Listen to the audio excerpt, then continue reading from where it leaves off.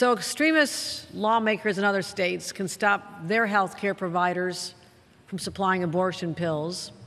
That's your state. I feel sorry for your constituents. But they can't stop us. They can't stop our providers. They can't stop New York, and that's how we're fighting back.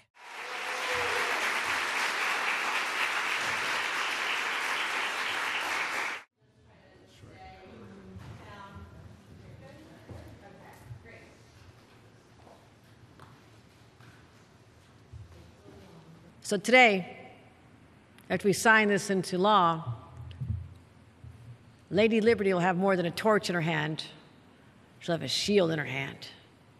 She'll have a shield in her hand and say, this is how we protect the rights of not just New Yorkers, but all Americans.